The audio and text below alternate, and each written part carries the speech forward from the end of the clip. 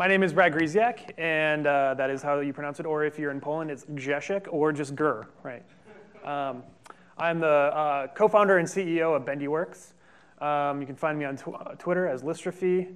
I do have one payload that I worked on that's currently in space. It's growing food that astronauts can eat. So basically the next step towards generation ships, which is pretty cool. But I'm here today to talk about video games in outer space, specifically Kerbal Space Program. So I'm good friends with a woman named Ash Dryden. Give it up for Ash.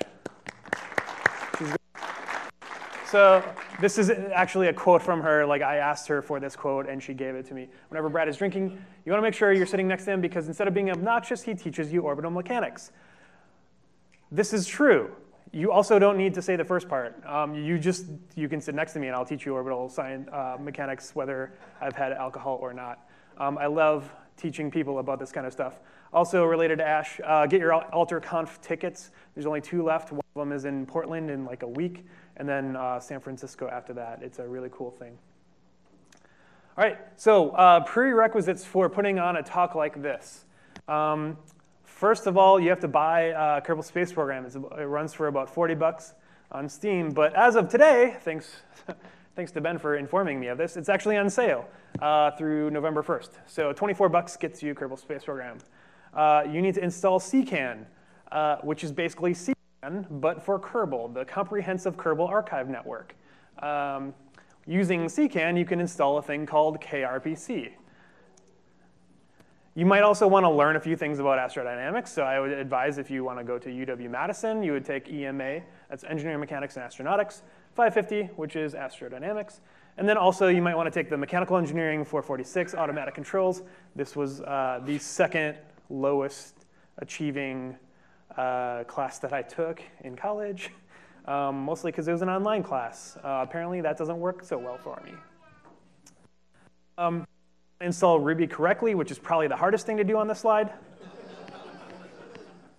And then you want to gem install KRPC. So KRPC in the third bullet point is like this generic add-on mod for Kerbal Space Program.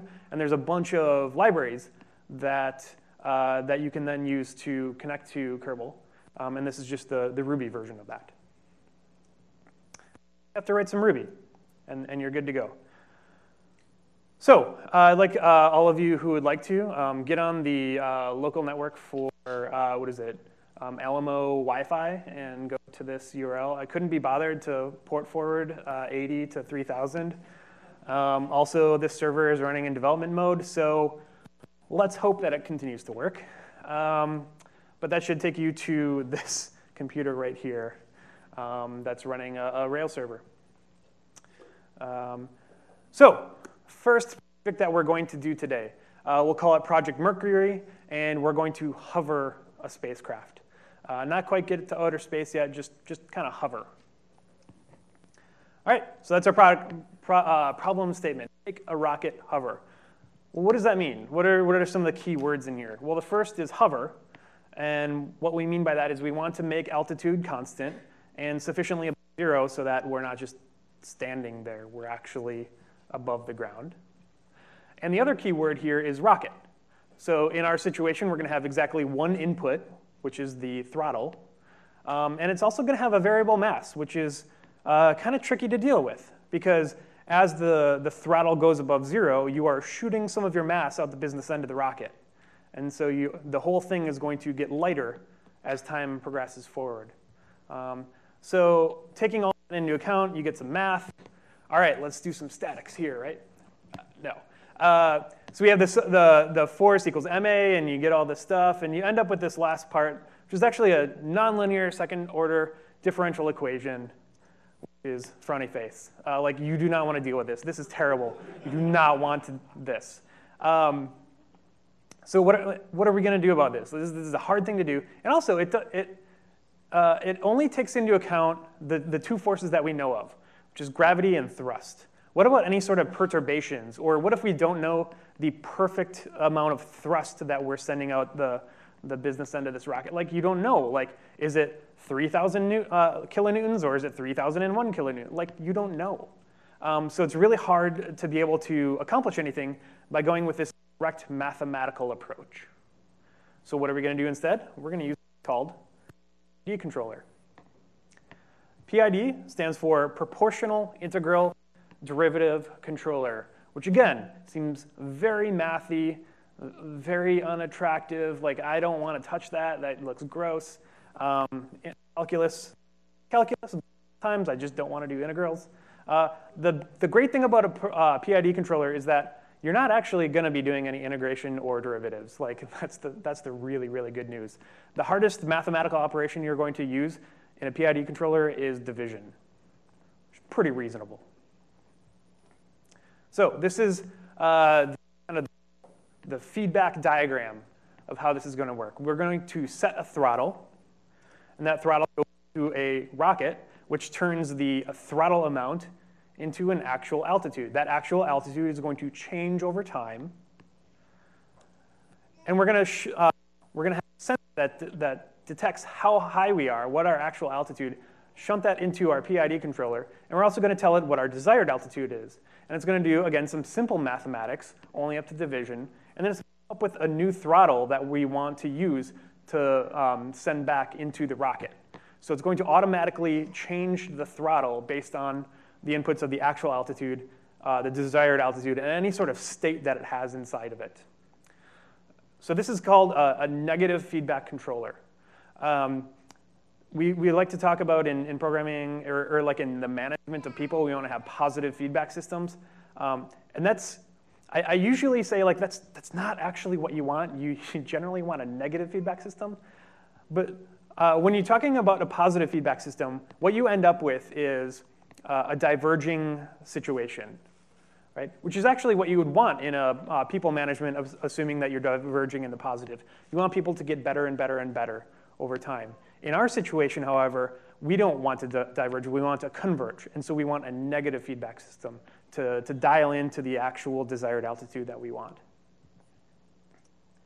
So this is our PID controller in Ruby. That's it. We do some setup, we check the current time, we do a loop, we sleep like a little bit of amount of time, and then we calculate three things. We calculate the error, which is just the difference between where we are now and where we want to be. We keep track of an accumulated error, and so we take that where we are, that error that we're at right now, and multiply that by the difference in time that we slept. And then we take a derivative, which is basically, again, this is where the division comes in. Hang with me. And we come up with another number. And then you can see we have the PID, and those are just constants that we can come up with via trial by error, or you can actually do some really interesting math using Laplacian transforms and spend hours and hours to figure out what you could figure out in like a few minutes of trial and error. So that's super exciting. But then you just set the throttle, and that's it. And you save some state for later. And with that, you can actually get a rocket to hover, basically, assuming you have some sort of control to make sure that it doesn't tip over, of course. But we're not going to deal with that. So would you like to see what that looks like? All right. Exit. So this is Kerbal Space Program. I'm going to start a game. We're going to resume. Go to KRPC. Over here, you can see the KRPC server. This is part of the add-on that I have installed. I'm going to start that server. We're going to go to the vehicle assembly building. And we're going to load a rocket that I've already created called the AA1 small hoverer. We got to have a call sign for that, which makes it easy to find. And it's this little guy. Isn't that cute? So we're going to launch it with one poor soul inside of it. And her name is Valentina Kerman. So we're at 78 meters because we're above sea level at this point. So I'm going to pull this over to the side and bring up, this is the local host version of space.fail. It is the same server, but because browsers don't like when 127.0.0.1, and I don't know. That's not my area of expertise, but it works for me, and you should all be on space.fail:3000. and it just says not active because we're not actually doing anything yet. So let's go to the terminal. We have one file in this particular folder, appropriately named Go. I guess it is the opposite of no-go, so we're going to just go ahead and run that. And it's going to do like a countdown 3, 2, 1, give me enough time to show the appropriate windows. And then here we go. So, all right, 3, 2, 1. There we go. Let's take it off. This probably should have been refreshed. Live demos, everyone. Well, if you have it in front of you, you should be seeing some graphs. They're working. Yeah? Great. Yeah, so again, this is running in development mode, so maybe the whole asynchronous aspect isn't quite working. But if you look at the graphs, you'll see one which is the altitude, and it's very pretty, and it kind of goes like this. And then the other graph is the PID variables that change over time, and then you can see the throttle as well and the fuel. And so what we see here is that right here we have the throttle, and up here we have the height. So I had set the desired altitude to 250 meters, and so it basically feathered. Oh, there we go. Well, now that all the data is gone, it's kind of boring to watch, but that's what it looks like. And as it's going, you can actually see the throttle down here is going down because the craft is getting lighter. And like I didn't program this. Like all I wrote was basically those couple of lines of determining the error, the accumulated error, and the derivative. And it's just doing it for me. So this is an example of stepping back from what seems like a really, really hard mathematical problem and seeing, oh, someone else has solved this in a much, much easier kind of way. One way to see how this works with the decreasing mass is if we cancel this, the rocket will eventually start moving up. So up here we can see 253. 254, it's going up because it's stuck at the same throttle, but it's getting lighter, so it's just kind of going up until it runs out of fuel. So, all right, so that's hovering.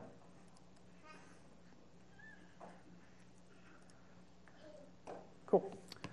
Next up, orbit, Project Gemini. We have a new problem statement. We're going to make a rocket orbit. We already know what a rocket is, but what does orbit mean? What should we define that as? Well, it's basically go really high, and then on the way back down, just miss. Thanks to Douglas Adams for the inspiration there. That's basically what's happening. Like you just go really high, and like you make sure that you're going fast enough that way, so that you just kind of miss the Earth as you come back down. So let's get a better visualization of what that actually means. Well, we have our rocket first of all. It's going to be a multi-stage rocket. We have our first stage, which is these two little boosters here. Second stage is the bottom half here, and then we have a third stage. And the reason you have these different stages is because if you just have one big rocket with one stage, all the extra weight of the empty portion of the fuel tank just bogs you down quite a bit. And so you want to release mass so that your rocket gets lighter, and so you can get more, the force kind of results in more acceleration. So that's our rocket. And let's talk about what orbit actually means here. So here we have a space station. And let's draw a straight line. We're not going to follow the curvature of the Earth, which is hard to visualize because the Earth is so big. But let's just draw a horizontal line here, and it just goes off into space. All right. Now, let's pretend that this spaceship is going to zoom really fast in that direction. And then, at the same time, gravity is acting on it. And gravity is pulling it towards the center of the Earth. So it follows it, it pulls down in kind of a slightly slanted direction. Right? So it falls towards the Earth. So you can imagine that even though we showed actual curvature here, these two things are actually happening at the same time. So what does this mean? And you end up in this curve, right? Because they are happening at the same time. You don't get some weird jagged effect of going around the Earth. So in relative terms that we can understand here, let's pretend that that's 1 foot above the ground and we're going from Austin to Houston. Do you like my drawing of Minute Maid Park? So the curved distance from Austin to Houston as the bird flies is 237 kilometers. Okay, so if you go in this yellow straight line, 237 kilometers, starting at 1 foot above Austin, you end up 4.41 kilometers above Houston. Okay, so that's the difference in curvature of the Earth between a perfectly flat line at Austin down to Houston. All right, so I guess that means how long does it take for something to drop 4.41 kilometers? And then the answer is about 30 seconds. So now you think, okay, well that means I guess we have to go from Austin to Houston in 30 seconds. How fast is that? That's 7.9 kilometers per second. That's really, really fast. And that is actually what you need to do in order to achieve orbit. Basically at 1 foot. At 200 kilometers high, it's a measly 7.8 kilometers per second. But the further away you get from the surface of the Earth, or really the core of the Earth, the slower you have to go to be in orbit. But yeah, so if I were to run straight at Houston, I'd have to be going 7.9 kilometers per second, such that the gravity pulling me down on each step is about as fast as the Earth is falling away from me. Like that's how fast you have to go. So that's pretty fast. What are the energies required to do something like that? Well, to get up into space, say 200 kilometers, you do some potential energy calculations, and you end up, for every kilogram, it costs about 2 megajoules to get it up 200 kilometers. But to get it going sideways fast enough, it takes 30 megajoules per kilogram to get it going that fast to be in orbit. So we think of how much energy it takes just to get into space, and that's peanuts compared to how fast you actually have to get in order to achieve orbit. It's a difference of 15 times. All right, so how are we going to actually achieve that? Well, we're going to have a checklist, just like NASA does. We're going to have 2 state machines. One of them controls the different stages, so we're going to be dropping off engines, and they might explode because they hit each other on the way down, and it's going to be really cool. And then we're going to have a second state machine, which is the control aspect, the steering and the throttle aspect. And then on each tick of the 0.1 or 0.2 seconds, we're going to evaluate what we're going to do based on the 2 different states, and we're just going to have a case statement that determines what to actually do. And then on each state transition, we're going to determine what to do. So for example, when we say we want to transition from stage 1 to stage 2, we're going to tell Kerbal Space Program to activate the next stage, which drops off the engines. So you have 2 instances of things going on. You have an instance of doing one thing, and then you have the instance of doing it every single tick.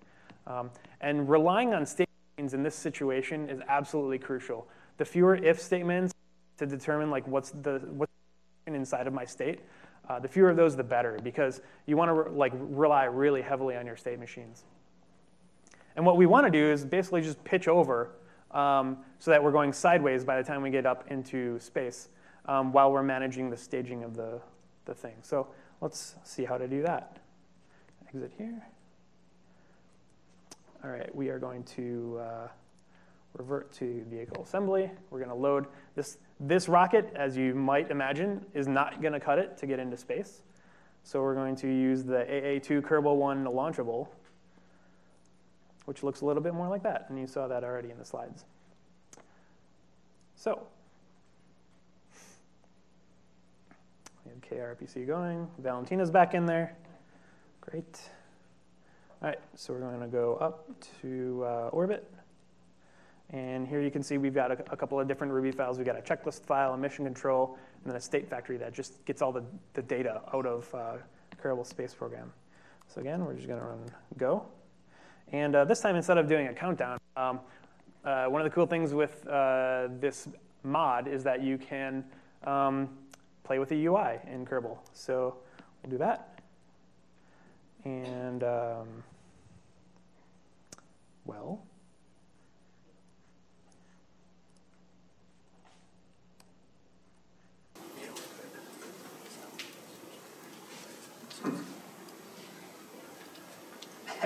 there's supposed to be a button that shows up, which is not showing up. So we may have to skip this demo. Do you need to restart the server in Kerbal? Do I need to restart the server in Kerbal? Well, probably not, but we can certainly try restarting it. So that, start it up. I doubt this is going to make a difference. You're probably going to have to reload your browsers here.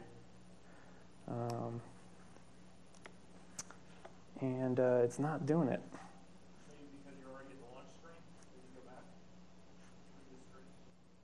No, that it needs to happen here. So let me quit out of here and come back in.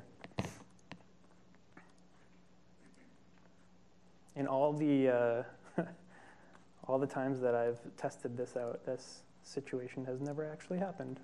So that's exciting. No. Again, it's probably one of these like hitting the wrong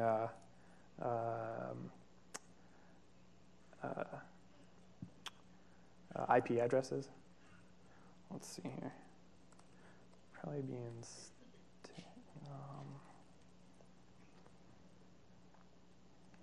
no, that should work. All right, well, I guess we're going to have to skip that demo.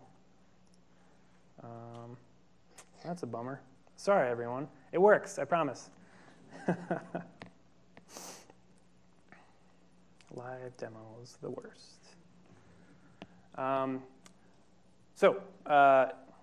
encourage you to get the game because it is like amazing the first time you get into space. You can look from the cockpit and like, oh, I'm in space. All right, let's go to the moon. And yes, it's spelled that way in the game. So Project Apollo, we're going to land a rocket on the moon. As programmers, we might take this problem statement and make a few interpretations or implications out of this. So for example, the landing speed is not specified in this problem statement. So we're just going to kind of go with it and see what the stakeholder says. So orbital transfers. So what I'm going to teach to you is called the Hohmann transfer orbit. And so we have this spaceship that's in a circular orbit above a body, going around in a circle. And what we're going to do is we're going to and then what that's going to do is it's going to lengthen the orbit on the other side. And so it's going to go into that larger orbit.